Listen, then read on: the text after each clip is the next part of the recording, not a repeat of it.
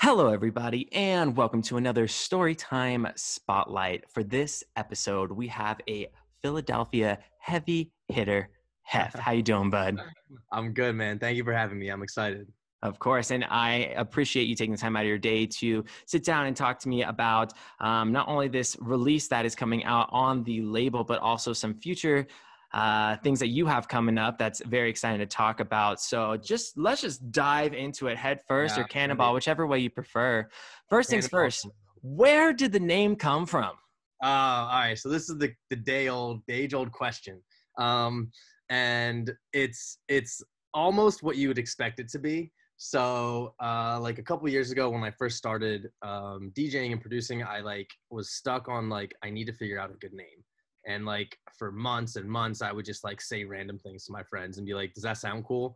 And nothing was really sticking. And then one day I remember it, I was like, we're driving in the car. I'm sitting in the passenger seat and it might have been around the time that Hugh Hefner died, actually. Because I think that was a couple of years ago. If not, somehow he was brought up in conversation. It might have been Halloween or something. And I was like, it'd be really funny if someone did a DJ persona where they wore the robe and the sailor's cap, and that was their thing, and they went by Heph or whatever. And I was like, well, actually, I'm not gonna do the robe, but what do you guys think of the name Heph? And they were like, that actually has a nice little ring to it. I was like, that I agree. And I changed the spelling, so my name's Phil, PH, so I spelled it H-E-P-H, Heph. And I was like, that's it. I was like, I have to use that. It's just so good. It's so simple. I wanted something quick and easy. And I just started saying it for weeks to my friends. And next thing you know, I'm like, all right, that's it. We're sold. We're stuck on it. We can't go anywhere else now. There you go. Yeah. Now you're just stuck. You're branded with the name. And yeah, I'm not going to lie. I would like to see the sailor cap and robe, maybe every once in a while. Honestly, that would be a good Halloween costume. Honestly, I might start doing that yearly or just start wearing. That's a good idea. That's a good idea. I need to write that down right now. I need to go Halloween. So the next question I have for you, what came first, production or DJing? So DJing came first, but they own the time span from DJing to producing was maybe 3 months difference because I started DJing at the end of 2019, December 2019. And then 3 months later was March 2020, which is when COVID hit. So I had done 3 months of DJing. I wanted to produce, but I was like, it's tough to do both. I just started mixing and putting mixes on SoundCloud and stuff like that. And I was like, all right, it's been a few months. I was gonna have my first gig ever. I got super lucky and I got on an opening slot for a Mala show at a club here in Philly, which was I was like, this is nuts. I've only been doing this for a few months. I can't believe I got this already. It was through a friend who hooked me up. And then COVID hit, the show got canceled. And I'm like, I have what am I supposed to do now? So I was like, I have a lot of free time. I also just lost my job at that time. So that's why I started DJing. Cause I lost my job and I was like, I have literally nothing to do. I have a lot of free time. And then the pandemic hit and I found myself with even more free time because I couldn't even go look for a job. So I was kind of in this weird limbo kind of space where I was like, I don't know what to do with myself. And I just went full tilt and just started I bought a production course. I happened to have some friends that were doing it at the same time. And I was like, just head first, literally the first 6 to 8 or 9 months of COVID, I didn't leave this bedroom. I literally just sat here for 8 to 10 hours. It sounds exaggerated, but I literally sat here for 8 to 10 hours a day for 6 to 8 months, just learning as much as I could, the old YouTube. I had a production course and then I had some buddies that have been doing it for a while. So I would send them tracks for feedback and it just kind of grew from there. And after the first month, I was like, oh, I'm making such cool shit. And then I realized I sent it to my friends for feedback and they were like, yeah, this is not good. This is terrible. And I was like, okay, that's what I needed to hear to push myself even farther into it. And that's why I started doing it so often. Cause I was okay. So now that kind of goes into the next question of what DAW are you using when you're producing? That's a good question. So I'm a little bit of that. No, I'm Ableton guy through and through. That's where I started. That's another one to the tally. Another one to the tally. There you go. Yeah, cause I had one buddy of mine was an FL Studio guy, and he like came over and he had his laptop and he showed me it, and I was like, this doesn't look right, dude. Like, this is before I even knew anything. I was like, there's something up with this. Like, I don't like this. Yeah. And I went and I found, like, my other buddy was doing Ableton, and I went and looked at that, and I was like, this looks good. I like the way this looks. Like, there's something about this that seems like super simple and easy, and like what you see is what you get kind of thing. Like, FL was like routing channels and doing all this weird stuff that to me, I was like, that seems super unnecessary. Why can't I just drag something onto a channel and just do it, like, and just edit and play with, you know what I mean? Like, just made, like, Ableton just made more sense to me. Absolutely. So, and that's just like, and I've been on it it's been, oh my God, it's December now. So it's been a year and a half now, because I started in March of 2019. There you go. See, and it's great too to kind of see the progress starting out making your tracks, and it kind of like hurts your ears to listen to those tracks, but that's kind of like a nice reminder to let you know that the more time that you put into it, the more effort, the more tutorials that you go through, you start to realize, like, you got to master this craft one way or another. And you can just see, I'm pretty sure, and same for me, the music that I was first making, I mean, God, I don't even want to talk about it, but talk about it, right. Like, right. And it's just always nice to see the growth, especially in yourself, to be able to make some music, and then you're like, wow, like, this actually makes people want to dance and groove. So what gave you the inspiration behind the track Set Me Free? Okay, so that one, it was honestly a track. It was the first track that I made where I was like, this could be something. And the way I knew I had something with it is because during quarantine, a lot of DJs and producers were doing feedback streams. And I was a frequent goer of the Truth and Lies feedback stream. Shout out, Ian. Like, that shit, like, they killed it. Like, I did lessons with Ian, and like, they were amazing. They were doing it weekly. Ian and Ryan, sorry. They were doing it weekly, and like, I was in their stream every single week sending them music. And like, the first month or so was really brutal, because they give it to you straight. Yeah. Like, they would rip you apart, and like, I was sending them stuff and they were just ripping it, and I was like, oh my God, like, I need to learn a lot more. And then I sent them that track, and it was the first track that they were like, yo, this is really good. They gave, the way they give you like the thumbs up is they wear a horse head on their head, and they like jam out to it during the feedback stream. And I got a horse head. That was my goal. I was like, I need to get a horse head at some point during stream. And they gave me the horse head, and I was like, that is awesome. Like, that was like a goal. I was like, that makes me feel like, okay, like, I really have something here. Like, that's so cool. And that was a little while ago. It was like 6 months ago or so, maybe probably a little more, honestly. And ever since then, I've been tweaking it and all that and stuff. And it finally made its way to you guys. And like, without Ian and Ryan in the feedback stream, it wouldn't have gotten to where it has, because they still ripped it, but they were like, it's really good. They're like, it's good, but we're still gonna rip you apart on it. Yeah, you definitely in the industry need that honest feedback. And I'll be making a track thinking the same thing. I'm thinking like jamming out, hearing the same 8-bar loop over, and I'm like, this is fire, so fire. And then get it off to somebody, and they're like, crickets. Like, it's good if they respond, and if it takes them a day or two, it's kind of like, right, it probably wasn't the best. They were thinking about it, like, exactly. How do we say something to not hurt this guy's feelings? Exactly. So now that you're starting to play more bigger shows, how do you feel about you opening up for these big artists and getting the chance to play your own music compared to when you first were starting playing? I don't know if you had music that you were playing when you first started, but now that you're playing bigger shows, like, for instance, I know that you just opened up for Chami not too long ago, and you're opening up for Chris Lake this upcoming Friday. So those are both huge, massive legends in the game. How does it feel to be not only share the stage with them, but to also play your own music while you're on this stage with these legends? Yeah, that is so true. Because in the beginning, when I was going to do that first show for Mala a year and a half ago, I was going to play no original music. And I hated that, honestly. I hated that I was going to go up there and play a bunch of other people's music. Not that there's anything wrong with that. It's just like, it was like almost like imposter syndrome kind of thing. It's like, I feel like I don't belong here if I'm playing a show and I can't play a single song that's original of mine. And so I was like super nervous about that, honestly, a year and a half ago when I first started.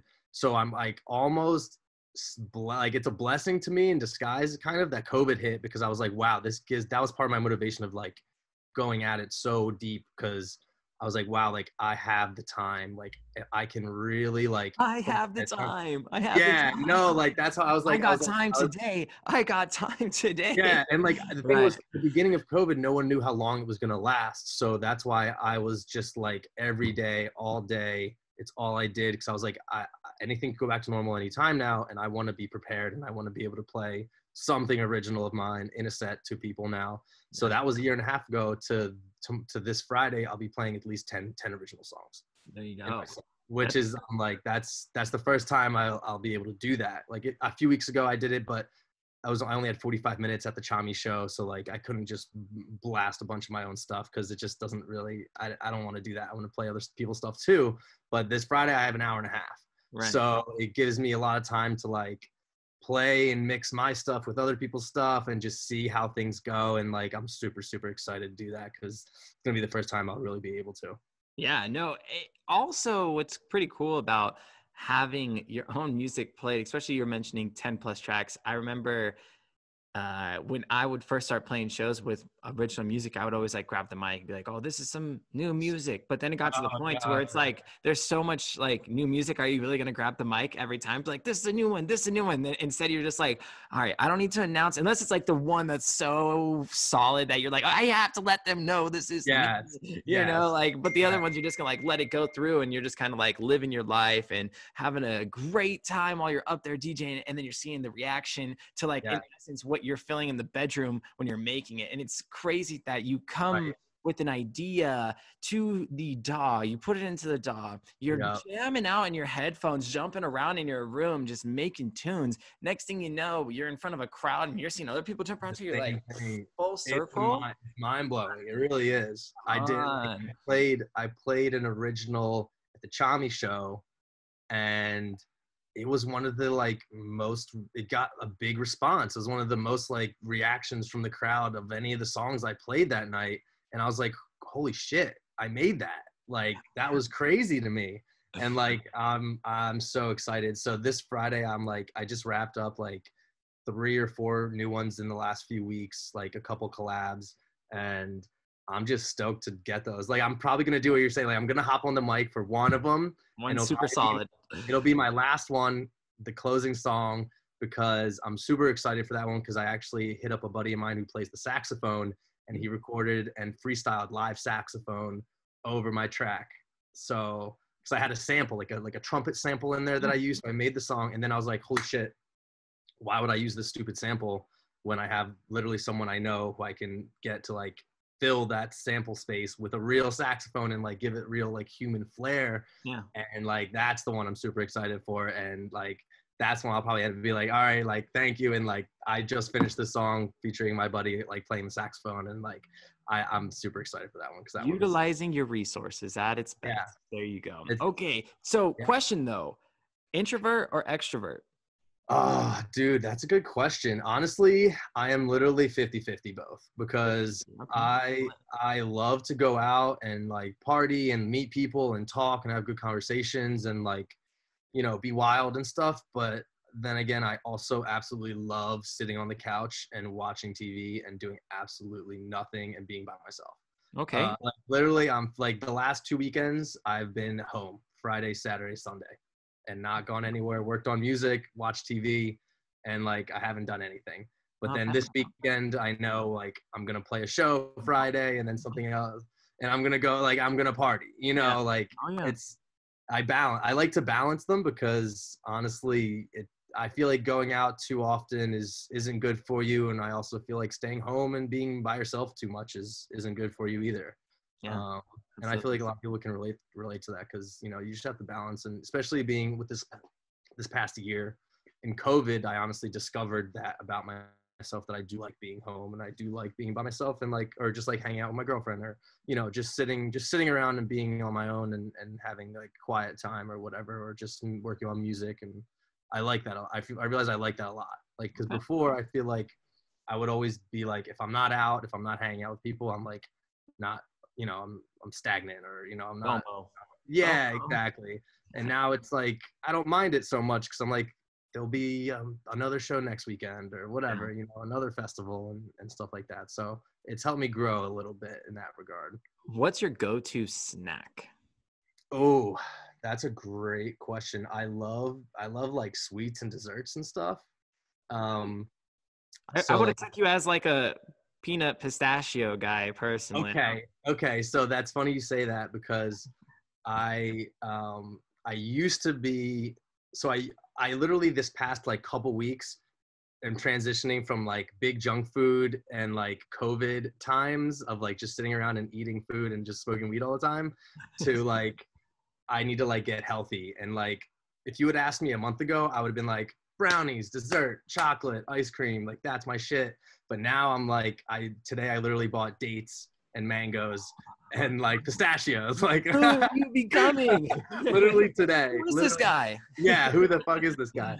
Literally today. And like I bought a gym membership a week ago. There you Like go. you got me in this weird transition period of like not smoking as much weed and like working out and like being healthy. And honestly, the last couple weeks of doing that, I feel a lot better about Well, myself. health is wealth. So good for you that you're making the step Yeah, into that. And everyone's got to take baby steps. And the first step is actually taking the step to it the is. next step. And you are right there where you're starting to eat better. You got the gym membership. And not only that, it's good mental clarity as well to go and work out and do some physical activity. So other than the gym, other than production, other than DJing, what's a hobby of yours? I don't know if people consider it a hobby, but I'm a huge Marvel guy. Okay. I love the Marvel movies, and I like keep up with them like to an almost obsessive degree. Like I read all the news, I watch the movies, like I go to bed to a different Marvel movie every day. Okay, so Like, in your personal opinion, since now you're saying you're a Marvel fan, and I'm just curious here, yeah. who would win in a fight, Thor or Iron Man? Thor, not even question. You Thor would, sure? You yeah, positive on that one? 100%. Thor would beat Iron Man's ass. Okay, Only okay. because like Thor is literally like superhuman and Iron Man is just a suit, which Yeah, it is a metal alloy whatever suit, but Thor would just rip it off him and we'll just rip break. it off him. Okay. Yeah, yeah. Like So Thor and Hulk, that is a good fight because they're both like true, monster. true. Like that I don't know. That's a tough one. And they have fought in the movies a couple times. And it's like I think they fought like two or three times, twice. Twice, two big ones I know, and it's like Yeah. 50-50. In the So in like the Marvel comic book, I remember at the very end, the world ends and it's just Hulk that survives, and he actually has to. I forget what the guy's name is, not the Hulk, but whatever the actual person's name is. He wants Bruce to. Banner. Yeah, yeah, Yeah, yeah. he wants to die, but Hulk, every time he tries to kill himself, Hulk like stops him from dying. And so like Yeah. at the end of the world, and it's pretty crazy to see like where that whole complex series of the world where they place it, how everything ends, and the only superhero that Yeah. really that survived is Hulk in Oh, essence, and then blah blah blah. But anyways, enough no, about that's Marvel cool. talk. Okay, I hope they take it in that direction. The movie's a tough one. Like that sounds like a cool storyline. you go, you're on a cruise, you get stranded on an island. You get 3 items besides food and water. What are you Okay. taking? Uh, that's a great question. Um, I would probably, because I don't play it too much anymore. Do I have power? Do I have like electricity? I guess You're not. on an island, so you Yeah. have whatever you want to take with you. You got Okay. some solar panels. You got a Tesla. You got yeah, All sure. right. Let's just say for the hell of it, you got power on the I have island. What are you power. doing? Okay. I guess because I don't play it too much anymore, but I'd probably bring like a PS5 for entertainment. Okay. I'd probably bring like that's a good question. I would probably bring some way to watch a Marvel movie, like maybe the whole box set. I'd bring the whole box set of Marvel movies, Okay. and I'd probably bring my girlfriend. And your That's one thing you girlfriend. can bring. Yeah, you can't not say that. She's gonna watch this, be like, I you know. have You're 3 like, choices. yeah, and I couldn't be one of them. No, you are. You are. There So, you yeah, and go. I'd be content for the rest of my life. That's all I need. There you go. There you go. Simple things, simple things. So in a day-to-day, you wake up, you brush your teeth. What do you do after that? What is your normal day-to-day errands that you run? Or not even errands. Let's just run me through a day-to-day. MTV Cribs, come on in. What are we seeing throughout the day? Yeah, so I recently got a job at a nice restaurant downtown in Philly called Chima. It's a Brazilian steakhouse. Ooh. If you've had that before, like I Mm. love food as well. Oh, that's like another thing. We'll talk about that later. So I love food, but I work at a Brazilian steakhouse. I'm their events manager. So I'm actually like booking and like hosting, not hosting, but like just booking and making sure like the events in the restaurant go well. So that's kind of what I do when I wake up. I hope my boss doesn't see this, but I wake up at like 11 or 12 every day when I should probably be up like way earlier than that. Yeah. But like the nature of the job is like I just have to kind of wait for calls and like follow up with clients to make sure that everything's like set for their party and stuff. So I wake up, I probably brush my teeth, whatever. I start, I get calls to set up bookings. I go like 2 days I work from home. So like today I was working from home, and then I'm 3 days I'm like in the restaurant, doing deposits, running things, making sure that the things are set for the weekend. So that's my like first half of my day from like 11 or noon to like 5 or 6. And then I'll get home. A month ago, I would have been like, oh, I get home, it's time to like smoke some weed and like sit around and watch TV and whatever. But now it's like, I'm trying to like go to the gym now after work. Then I eat dinner, and then I either spend my nighttime, and I'm like a night owl. So I love being up late. So my bedtime is like 4 a.m. every day. Ouch. I haven't gone yet. I mean, it's like it's just who I am. I've been like that for a really long Ouch. time. Ouch. I know. That hurts when you hear you say that. I know. But that's why I'm sleeping till 11 or noon every day. Yeah, you know? that would make sense. Yeah. So you deal with work, you have your girlfriend, so pretty much your day is pretty much done at that point. You find the time in your day when you're able to work on music and build your brand up more and figure out what the next move is. So all in all, you got the dream, but currently we're just working with reality. And one day we're hoping that the dream ends up paying off. So, you got to stick to the grind, and it's a long process. You're still very fresh into the scene. Oh, I know. But the fact that you're able to have this resume of artists that you've been on the same lineup for, that's pretty massive to say. Is there anything else that you would like to add to this? Anything that you would like to say, give a shout out to somebody? The floor is yours. Yeah. And go. All right. So, I mean, I shout out honestly, all the amazing people I met over quarantine in like the Discords and everything like that. Truth and Lies, my homie Sam, where we're working on some cool stuff together. We're planning on the low, we're planning a show series to start next year at a cool venue in the city. That's like very hush hush right now. We have plans to try to start putting out music ourselves on a label, possibly of our own creation. Just because we want to he's been doing the independent thing for a while. Like he has like 6 or 7 independent releases, and they've all done really well. And I've done a couple myself. They've done okay, but we have met some people that can definitely elevate us, and we want to try to do that and do that for other people as well. So it's not just about us. Our mantra is really find a community, build a community, and make good genuine friendships. And if you can support other people as much as possible, it'll always come full circle. And that's just the way things are, and that's the way it should be.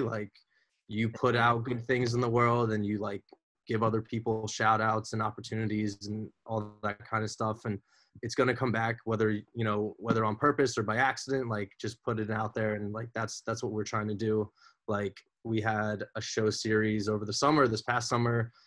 There's this place called Graffiti Pier in the city, which is kind of like a abandoned pier type place, but it's a lot of people go there, and we would go there over the summer. We did 5 of them, one a month, from June, July, August, September, October, for 5 months. We did one every month, and we would go out there in the hot and the heat and like drag speakers and tables and our decks and set it up there. And like we would just make these crazy ass flyers, and we would just hit up people that we've met on Instagram or people in the city and be like, yo, like we're gonna go set up all this stuff, like come on out, like anyone can play, just come hang out, we'll put you on the flyer and let's just like have a good time. And it started out like pretty small, and it grew into like something crazy. Honestly, our last show, there's like 200 people there, and it was all word of mouth. It was free. Like we weren't charging money. It wasn't about that. It was just like, we're going to set up and play here, so you can either come and hang out or not. Like, you know, It wasn't no pressure. So that was super cool. And we're like trying to take that idea into a more like legitimate direction next year. And just keep growing and like try to take as many people as we can with us. Like our photographer friends, like we're trying to like, we pay them for work all the time because we just use them and help them out. We have a VJ friend who's like just starting out this past year or two, and like he's been doing all our visuals and stuff, and like I'll be using all his visuals at the Chris Lake show, and just like little things like that, like finding your, you know, your people, and like how can you guys support each other and like use each other's strengths to build each other up at the end of the day. Absolutely. It's a team effort. Yeah, exactly. Nothing's done by yourself. I know that's impossible. It's gonna be stressful if you try. It's gonna be stressful. Yeah. I'm not saying it can't be done. It's gonna be stressful if you try, though. Right. But it's also more fun to go with friends. Like do it with your homies. Like that's what it's all about. So we're gonna try to keep doing that and ride that wave and keep going as much as we can. Perfect. So you know how that is, like being with the label, like everyone's a homie, you know, same thing, everyone's fan. Yeah, absolutely. And what you begin to realize is it's not always going to be about you in essence. If you're a giving person, like you find gratification by seeing other people succeed and to give other people some spotlight and for them to shine. And then it's like, wow, look at this opportunity that we took, and we took a risk on somebody, and this person actually ended up doing great and is actually a kind-hearted person and is very cool and just needed a platform to get their music heard on, or for someone to know who they're about and to give them a platform. And if you're able to give them that and they have just a good vision, good mindset, and it's like, hey, you know, welcome to the family, and let's take over the world one release at a time. I love that. And like whenever someone gives me an opportunity, I try to like find a way, however I can, to repay them somehow. Yeah. Whether it be just like recommending them to a venue or like whatever, sharing them on my story, whatever I can do. If someone shows me love, I always want to make sure I do the same thing back. You know, it all comes back. I completely understand the grind, and I appreciate you taking the time out of the day today to give me this wonderful interview and insight on who you are. Ladies and gentlemen, this has been another Storytime Spotlight with the Philly heavy hitter, Heph. My name is Matt Campbell. Thank you so much for tuning in to another episode, and we'll see you soon. Have a great day. Yes, sir.